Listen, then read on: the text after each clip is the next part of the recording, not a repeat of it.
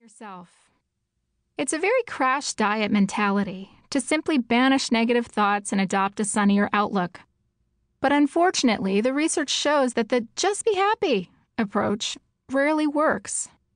If this mindset has failed you as well, take heart.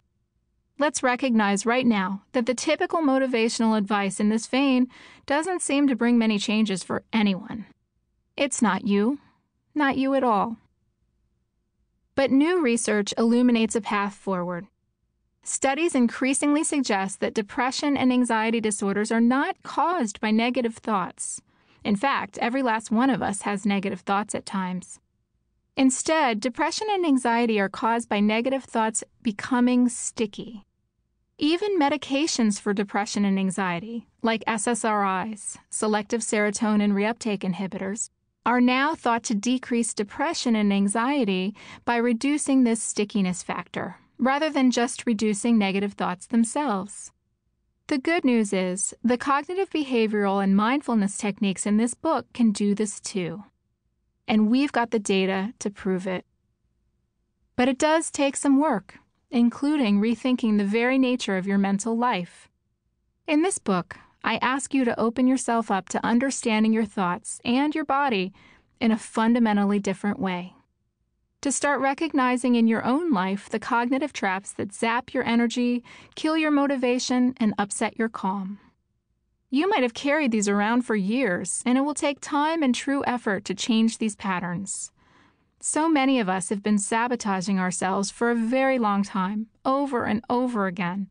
And then we sabotage ourselves once more by imagining there's something wrong with us since we can't seem to get our emotional lives on track.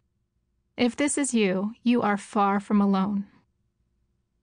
For more than 20 years, I've studied, taught, and practiced the science of thoughts, emotions, and behavior. I'm a licensed clinical psychologist who has long specialized in treating anxiety, depressed thinking, and the ways in which stress affects our health and relationships. I've spent nearly a decade and a half teaching about dysfunctional thinking patterns and the disorders that arise from them on the faculty of Georgetown University. But many of you know me from the work I do with quote-unquote everyday people. Not just my clients or students, but those who have written to me over 15 years' time for my baggage check column and chat in the Washington Post, my blog for Psychology Today, or from the very first seed of this book, planted in the Detox Your Thoughts challenge I created for BuzzFeed. What strikes me most is just how common the struggle against dysfunctional thinking is, across all walks of life. I've heard from so many of you over the years, a wide span across ages, genders, and gender identities, races, ethnicities, education levels, sexual orientations, incomes. The problematic thinking patterns we take on are an epidemic. But as sad as it is that so many of us are suffering, we can take comfort in the fact that it connects us in a very human way. We're in it together.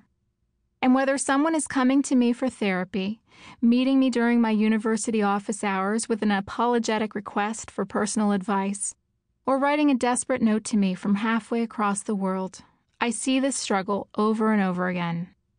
I see you, and I hear you too.